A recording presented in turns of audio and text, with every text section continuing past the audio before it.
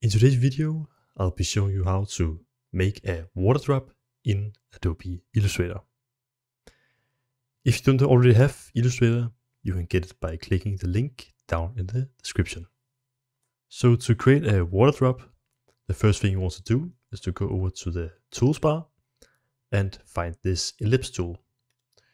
Normally it is set to the rectangle tool, so you want to find that, then right click and choose this ellipse tool, or use the keyboard shortcut L. Then let's just go over to our artboard right here and drag out a circle. Let's just hold down Shift to create a straight circle here. Just like this. Let's just zoom in a bit. Let's just find a color for our circle here. So go over to the color picker. Let's just choose a blue color for our water drop here. Now we have our circle, and from here we want to go up again in the toolbar and choose the direct selection. Then choose this first anchor point at the top.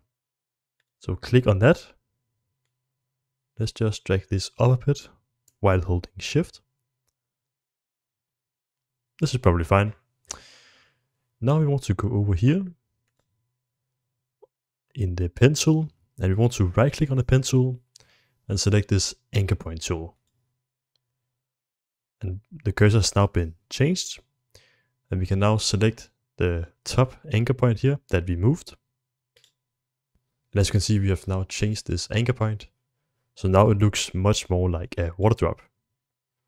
Then we can just choose the direct selection again and just drag these up a bit so it looks a bit more natural. Something like this. And there you have it. This is how to create a water drop in Adobe Illustrator. Thanks so much for watching. Don't forget to subscribe and like the video. I'll see you in the next one.